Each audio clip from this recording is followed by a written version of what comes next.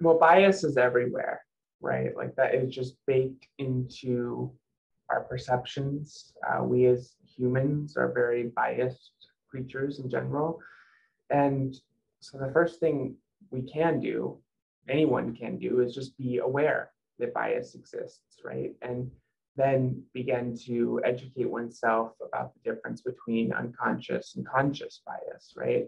And there are studies out there that will show that the awareness of unconscious bias in health systems actually increases bias for some people because they blame unconscious bias as something that is inevitable, right? Something that is just going to happen. So it also matters what we do with the information, what we do with that education, right? And that really means fostering, I think, empathy, right? Not just learning the information, but turning on the emotional part of our brains and being able to really understand what the lived experience might be for someone else, walking in their shoes to some extent. And that can often, I mean, they're coming from the world of psychiatry. There are trainings that we can do. There's hearing voices training, for example. That's a national training where you can actually experience what it's like to hear voices and try to go throughout the world, right? There are other trainings that can help dampen senses in certain ways, right?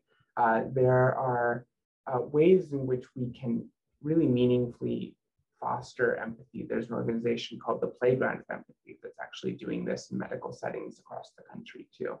So there are lots of ways which we can actually foster empathy for folks who are underserved. We can also educate ourselves too. And then, honestly, it also requires us to be able to act. And that means being able to have conversations about, wide-ranging topics on what folks may need, and being able to be in uncomfortable spaces, right? Where you might not really like the answers, or you might not really be able to do all that much. I think as just providers in general, we are really taught to treat, and we want to help, and we want to do what we can.